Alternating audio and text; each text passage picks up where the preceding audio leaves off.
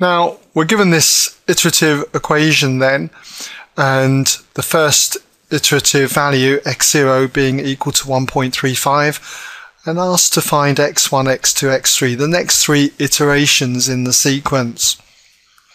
And to do this, what you need to do is simply type into your calculator our first approximation, 1.35. So if you put that in, 1.35, just press the equals button and then clear the screen.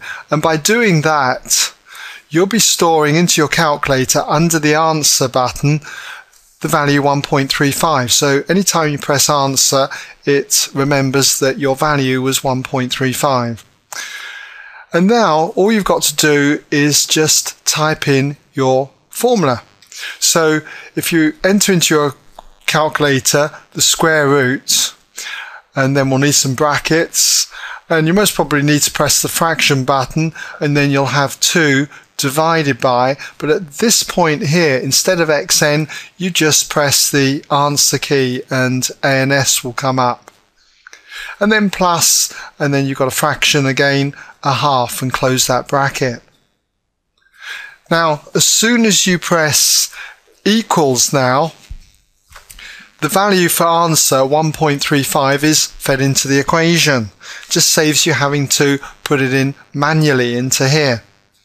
So if you press equals now, the screen should disappear and you'll get the next iteration, x1. It will come out as 1.40765 and so on, depending on how many digits your calculator displays.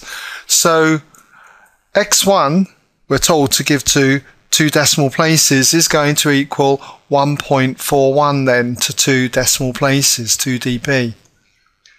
Now this value is now the new value for the answer, and by pressing equals again, you'll pass this value in as our x1 value, and it will give you the next approximation, x2. So just press equals again, this should disappear, and you'll get a new value, 1.38593, and so on. And this will be x2. So round this to 2 decimal places and you've got 1.39 to 2dp. And finally, to get x3, all we need to do is press the equals button. This will disappear and x3 should appear then as 1.39394 and so on. And this to 2 decimal places is 1.39. Alright, so hopefully that gives you some idea then how you can use your calculator to get the other iterations, x1, x2, x3.